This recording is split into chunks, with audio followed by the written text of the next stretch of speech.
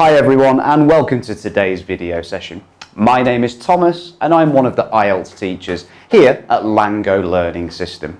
These online video sessions are designed to help you improve a certain aspect of one of the 4 key competencies for your IELTS exam. In today's case, listening. We're continuing our series on the Cambridge 9 listening exams. Today we're looking at Test 2, Section 3. Please click on the link below to access the test. Now listen to the questions from 21 to 30 and see how well you can complete them. Remember to listen carefully because in the test you only get one opportunity to listen. Section 3. You will hear the Director of Studies in an English Language Centre and a student representative talking about their self-access centre. First, you have some time to look at questions 21 to 24.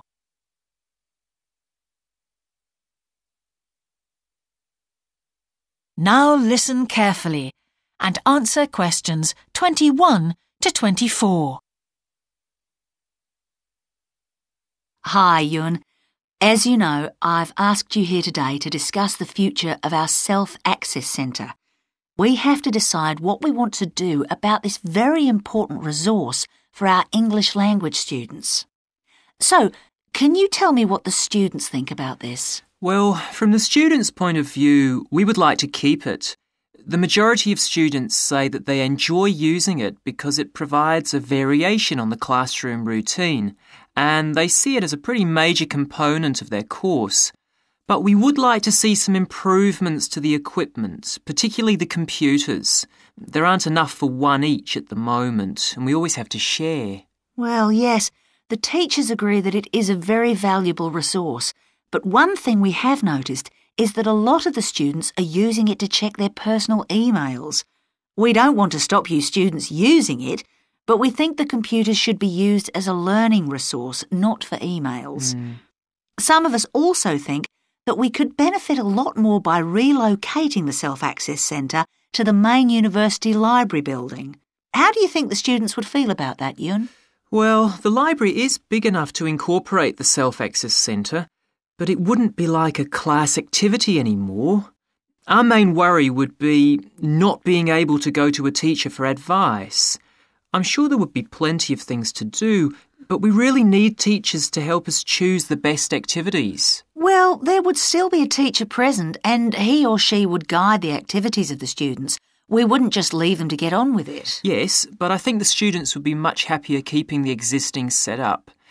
They really like going to the Self-Access Centre with their teacher and staying together as a group to do activities.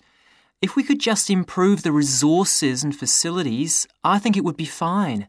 Is the cost going to be a problem? It's not so much the expense that I'm worried about, and we've certainly got room to do it, but it's the problem of timetabling a teacher to be in there outside class hours. If we're going to spend a lot of money on equipment and resources, we really need to make sure that everything is looked after properly. Anyway, let's make some notes to see just what needs doing to improve the centre. Before you hear the rest of the conversation, you have some time to look at questions 25 to 30. Now listen and answer questions 25 to 30. Now, what about the computers? I think it might be a good idea to install some new models. They would take up a lot less room, and so that would increase the workspace for textbooks and so on. That would be great. It is a bit cramped in there at times. What about other resources? Do you have a list of things that the students would like to see improved? Yes, one of the comments that students frequently make is that they find it difficult to find materials that are appropriate for their level, especially reading resources. So I think we need to label them more clearly. Well, that's easy enough. We can get that organised very quickly. In fact, I think we should review all of the study resources as some of them are looking a bit out of date. Definitely. The CD section especially needs to be more current. I think we should get some of the ones that go with our latest course books and also make multiple copies. Good.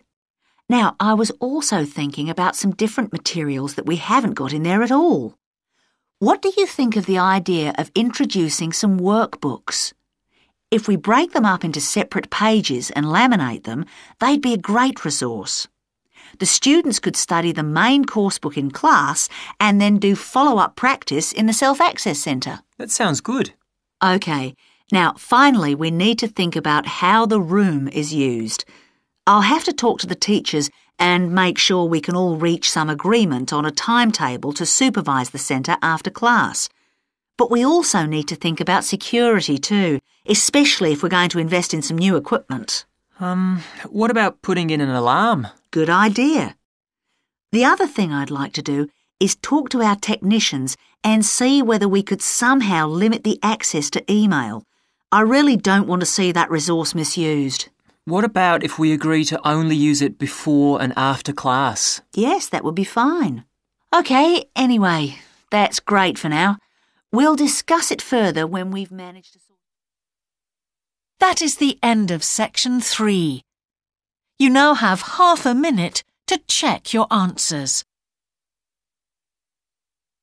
Now turn to section 4. Alright, you should have some answers now. Let's check them to see which ones you got correct. Number 21. Students want to keep the Self-Access Centre because... Here's what the speakers say.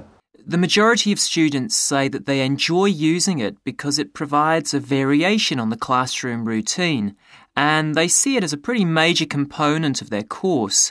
But we would like to see some improvements to the equipment, particularly the computers. There aren't enough for one each at the moment, and we always have to share. And here are the key words that would help you get the right answer. Important and major, part and component. The speaker mentions that at the centre they don't have enough computers, so students can't enjoy the variety of equipment. So option A is obviously incorrect. Even though the speaker says that they like the centre because it offers a variation to the classroom routine, they don't mention that they want to work on their own. So B is not the answer. You can hear that they see it as a pretty major component of their course, by which it can be understood that they view it as a pivotal part of their course. So the answer would be C. Number 22. Some teachers would prefer to something. Here's what the speakers say. Well, yes, the teachers agree that it is a very valuable resource, but one thing we have noticed is that a lot of the students are using it to check their personal emails. We don't want to stop you students using it, but we think the computers should be used as a learning resource, not for emails. Some of us also think that we could benefit a lot more by relocating the Self-Access Centre to the main university library building. Well, in the recording, the teachers don't want to prevent students from using the centre, so closing the centre is illogical. A is not correct. Regarding the access to the centre's computers, it's inappropriate to check personal emails, but teachers still don't want to set any restrictions for the students. They say, we don't want to stop you, the students, using it. Ergo, I wouldn't choose C here.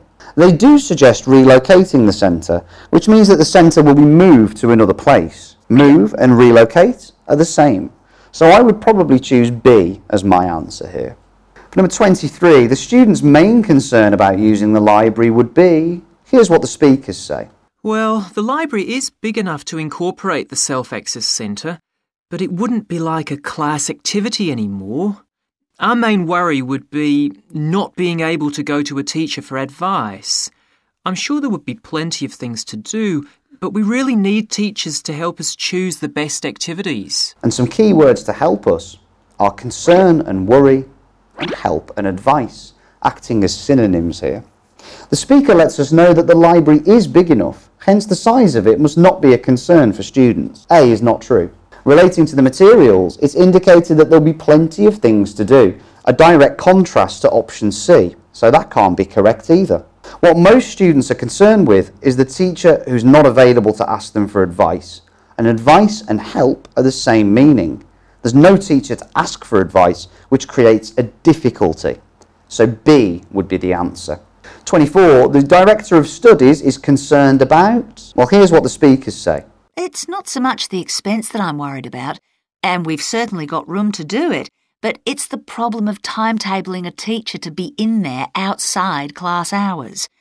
If we're going to spend a lot of money on equipment and resources, we really need to make sure that everything is looked after properly. Useful synonyms here: cost and expense, concerned and worried, space and room, supervise and look after.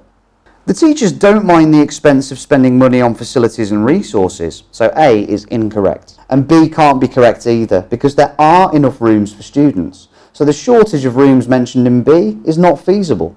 The main concern is the time frame in which teachers can attend the centre to supervise after class hours, so I would pick C. Number 25. The level of the materials in particular should be more clearly shown. Well, here's the relevant part from the conversation. What about other resources? Do you have a list of things that the students would like to see improved? Yes, one of the comments that students frequently make is that they find it difficult to find materials that are appropriate for their level, especially reading resources. So I think we need to label them more clearly. And here are some keywords that should help you find the correct answer, which is reading. In particular, and especially, show and label. The students complain that they face a problem of finding materials. The resources they emphasise are reading materials, so the word I would put in this gap is reading. Number 26, update the collection. Here's what the speakers say. The CD section especially needs to be more current. I think we should get some of the ones that go with our latest course books and also make multiple copies. The speaker suggests that the CD section should be more current, which can be referred to as update. So the answer is CD or the CD. 27, buy some and divide them up. Here's what the speakers say. What do you think of the idea of introducing some workbooks? If we break them up into separate pages and laminate them, they'd be a great resource. Did you hear the phrase, break them up into? Well, this has the same meaning as divide. The speaker wants to break workbooks into separate pages used as reference resources for students. So the word we need here is workbooks. Number 28, speak to the teachers and organise a for supervising the centre. Here's what the speakers say. I'll have to talk to the teachers and make sure we can all reach some agreement on a timetable to supervise the centre after class. It's said that she will talk to the teachers and make sure that we can all make some agreement or organise our timetables to supervise the centre. So the missing word here is timetable. You could say schedule too. 29, install an. Here's what the speakers say. What about putting in an alarm? Good idea. The word putting in the recording is paraphrased as install in the prompt. The speaker suggests putting an alarm in the centre. So the answer is alarm. Number 30, restrict personal use of on computers. Here's what the speaker says. The other thing I'd like to do is talk to our technicians and see whether we could somehow limit the access to email. I really don't want to see that resource misused. We can spot the synonym for restrict in the recording as limit, so we've got to hear the information around that word. The speaker says that she wants to stop students using emails to avoid resources being misused. So our answer here is email or emails. And that is the end of the explanation for section 3 of test 2. How many correct answers did you get? If you've got any questions, please share them in the comment box below and I'll answer all of you. I really hope that you found this session helpful in preparing you for your IELTS test. If you'd like to sign up for IELTS courses here at LangGo, please click on the link below. Our courses are designed to help you by providing personalised learning pathways and giving you individual outcomes.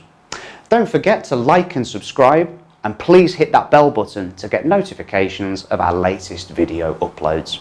I've been Thomas at LangGo Learning Systems, and hopefully I'll see you for the next video. Bye.